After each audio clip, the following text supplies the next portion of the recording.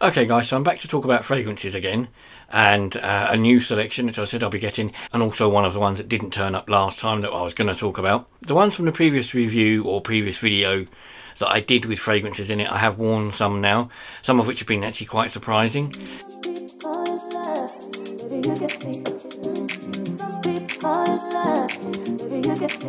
I quite like the smell of the Impudent Matthew by Penhaligon's. That's quite a nice smell. I quite like it. I've got it on at the moment. It does wear in very well. It wears quite nicely, and it's only got 3 ingredients in it. So there's vetiver, mandarin orange and patchouli, which I quite like. So that's the 3 ingredients in that one. So not 3 ingredients, but 3 notes, shall we say, that I quite like. I also quite liked, I did say in that video that I didn't like the Tom Ford Oud Wood very much. I thought it was an old man smell. When you wear it, it's actually much nicer. It embeds quite well. It dries out to a nice smell. So actually that I did quite like. And there's another Tom Ford one I've got in this video which I also quite like the smell of, which is quite nice. The first one I'll talk about was from the last video, which hadn't turned up in time when I did that video, and that was the Creed Viking Cologne. Now this is a new blend. It's come out this year. Previously it was Viking EDP. The Viking Cologne is supposed to be a different smell. I've not smelt the EDP, but this one is, yes, this is actually quite nice. I quite like this. It's different. It's not like any of the other Creed smells, but it's quite a nice smell. It's not bad. It's quite nice on. Yeah, I'd recommend this one to anybody. It's quite a nice. If you're going for a Creed, go for something new and go for something different. Now, I did mention in the intro I was also going to talk about another Tom Ford one. This is Tom Ford Noir. This isn't that easy to get hold of. Some people say it's been discontinued, some say it isn't. It's a nice smell. This one's quite a nice, again, it smells just like a bit of an older smell, more adult-y, the younger. Some of these smells you see, particularly popular brands of aftershave, they're going for the younger male, teenagers, that sort of thing. This one's more of an older, I think anyway, an older smell. Smells like an older perfume. It's quite nice. It's not overly powerful. It's quite subtle, but it's a nice, yeah, it's quite a nice smell. Again, it is a fairly expensive one. As I said, it's like difficult to get hold of it. If you can get it, it is a nice smell. I don't know if it would last. The Tom Ford Oud Wood, because it was an oud, did last all day. It was a really nice all-day smell. Had my favourite ingredient, which I believe, I've looked for all the ingredients so far and still think the patchouli is probably the ingredient that I like.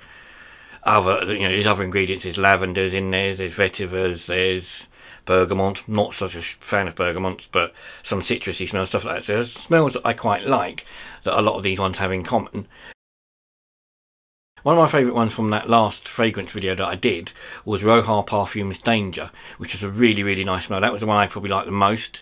I've got another Roha one just to see what they're like. This time I've got Elysium. And Elysium, again, you get a really nice bottle, this time blue. I didn't realise that actually Roha are from Brighton. It's a British-based company. The guy's called Roha Dove. He was born in Brighton, based in Brighton. Company's head office is in Brighton. And again, this is quite a very sweet smell. It's quite a nice smell. It's got lemon, grapefruit, that sort of stuff in it, as well as bergamot, which I'm not a fan of, I'm not so sure. Lime, apple, blackcurrant. There's all sorts of things in this.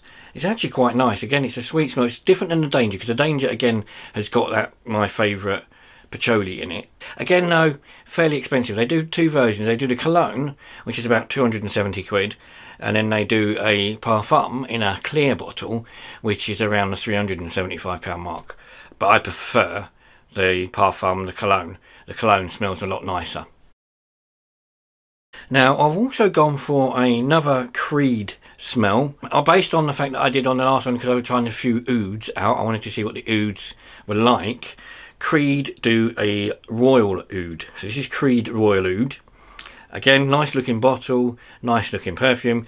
Again, fairly expensive, but I don't quite know how to describe it. It's a very strong smell. It's alright. Again, I don't know if I'd wear on all day long.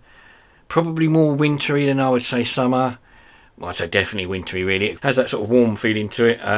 Sort of in a coat and a scarf. Maybe I'll wear my blue woolen coat with it. It's not as nice as the Creed, other things like Creed Aventis or Creed's Viking, as I reviewed earlier. But it's not bad. It's quite a nice smell. I just don't know. There's a lot in the Creed range to go through, so I think you'd probably test a few. This is probably my least favourite out of the selections that I've got at the moment. Now this next one is a one I definitely wanted to try. This one again is, if you look at lists on the internet for parfums or colognes with patchouli in, which I've been looking for as my sort of main ingredient as well, I seem to like, then this one comes up quite often, quite a lot. This is by a company called Diptyque or Diptyque. This is called Tempo. This is a really nice. This is a eau de parfum, Tempo eau de parfum. Main ingredient is patchouli. It's a very dark coloured, brownish coloured liquid, but again, it's a lovely smell. This one, it has a lot of other ingredients as well as the patchouli in it, but you can definitely smell that in there, but you can smell lots of other. Again, it's a more of a wintry one. It's a warming one, probably not a summer feel to it. It's more, like I said, winter months type feel, warming smell. It's reasonably priced depending where you get it from, but it's got a nice smell. Read some good reviews. It's not overpowering. Yeah, I quite like this one. This one's quite nice. Whether or not it's my favourite, I'm not so sure yet. I'll come to that. The next one is from the brand Initio. This was a recommendation from the Paul Thorpe video, one of the ones he listed on there, which is Oud for Greatness. Now they do also do an Oud for Happiness, and they do a much bigger range. I'll put a link down below. Like with all of these perfumes, there'll be links down below to the sites, the actual perfume I'm talking about, and sites where you can review them and get ideas of what's in them, stuff like that. This one is Initio. As I said, they do quite a big range. Their two top ones, these are the Oud for Greatness and Oud for Happiness. Now, Oud for Greatness, it's an oud, which is why I wanted to try it, because again, it's a all day, all long lasting smell. Again, quite nice ingredients, but it's slightly different. It's got more of a spicy sort of ambery smell to it. It's one of the ones which has got musk in it, so you can sort of smell that the musk's there. It's not a bad smell. I'm not against musk. I used to go out with somebody who used to wear a lot of white musk. That was quite nice. So it's not a bad smell. There's only about 6 main notes to the smell for this one. Nutmeg's one of them. I'm not a fan of nutmeg, to be honest with you. So that's maybe a slightly off-putting smell. I don't know. The bottle's such a nice looking bottle as well, though. Although the Oud for Happiness has got green on the bottle. So I really quite like the look of that one. But yeah, I can definitely smell the nutmeg in it, the nuts. So I'm not so sure. I quite like it. It's quite a nice smell because it's a patchouli product again, but this will have to go on me maybe. Now I will be getting down to some more, shall I say, realistically priced ones. Although these can be had if you look around, hunt for them, and they can be bought in samples. As I said, I've put the sample links down below, as with all the other links. So you can get hold of these in small quantities if you want to, and they're quite nice. As I said, you've got this sort of smell, you could smell like a billionaire or rock star, whatever, for not a lot of money. So it's don't be off put by the high prices. Some of them you buy samples of before you buy the full product, because you might not be too happy if you go out and blind buy a product that's say 150, 200, 300 pounds, and then you don't like the smell of it. You do occasionally find that. I mean, the Penhaligon's one that I'm talking about, I'm looking at the moment probably spending about £75 on the original bottle from people that have bought it and suddenly decided they didn't like it or didn't want it.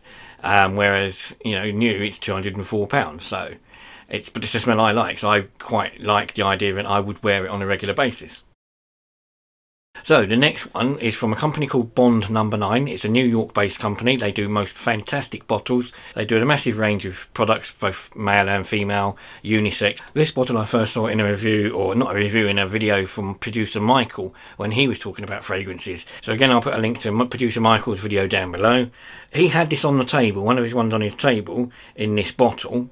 They're very unique. The bottle, you can tell, particularly look for it and then find out which fragrance it is. So Bleecker Street's quite nice. Again, it's a fruity flavour. It's got a few other sort of fruits in it. This has got things like blueberry in it, as well as the patchouli and other mix of ingredients. So it's quite a sweet smell. This is sort of, I think, an anytime smell. It's an evening, day smell. You could wear this in the summer, the winter. I don't think it would matter at all when you wore this one. It is a nice smell. I do quite like this one. Does have a bit of amber in it, oak moss, stuff like that, but it's, you know, it's nice. I quite like this. I said I like the bottle anyway, but it's quite a nice smell. It's not overpowering, it's not nasty, it's not got any sort of like nutty or woody notes to it. It's quite, as I said, it's a, I would say summery, but you could probably wear it in the winter, but day or evening. And again, it's one of them ones it's supposed to linger, should linger on the skin all day long, so I quite like it.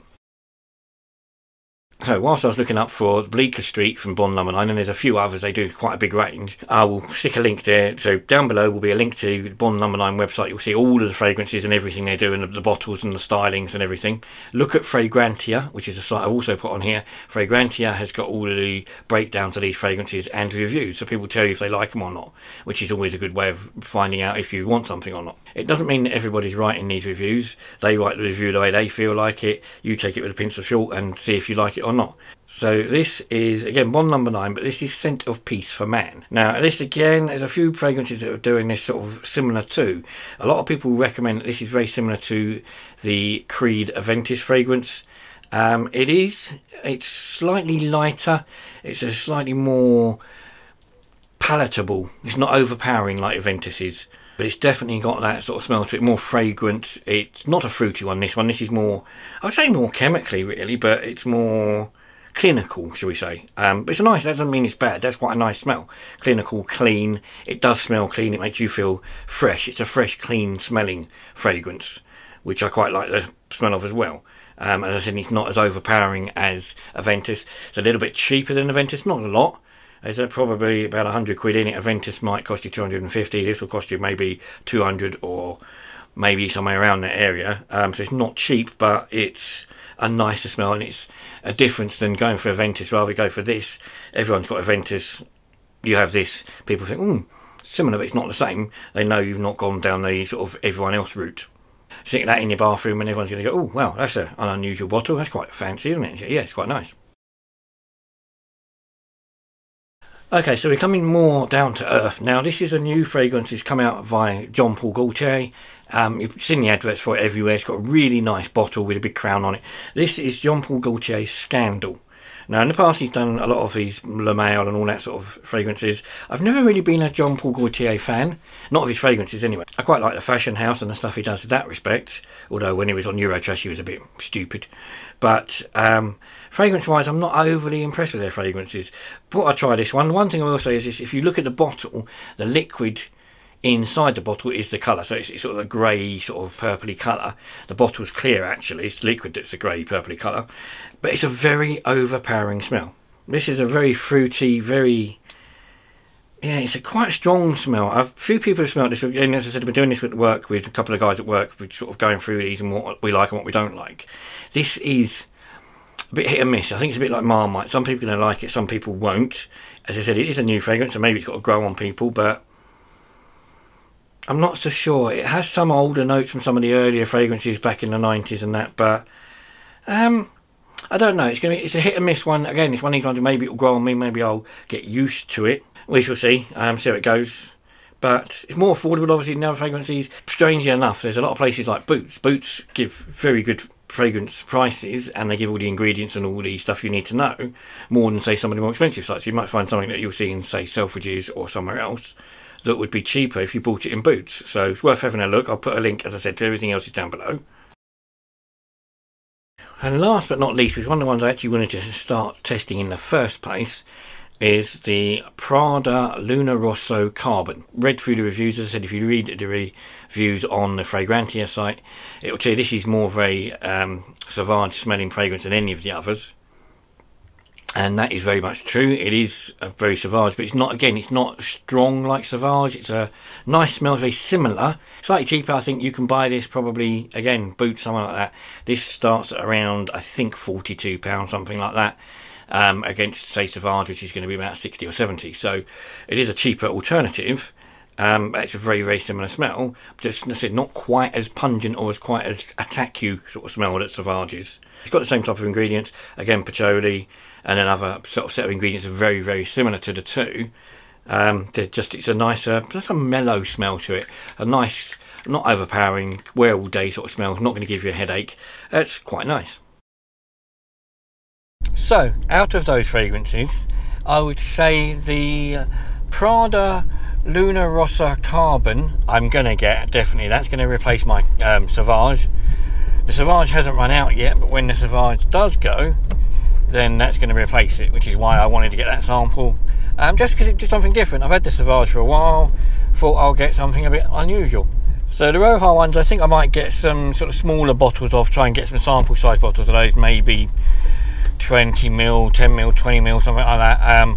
The Danger and the Elysium I would probably get both of. They're not a case of have to get, it's just like it might be nice. But I do intend to buy a Penhaligon's Impudent Cousin Matthew online though, so I've seen it on eBay, so I will get one of those on eBay at some point.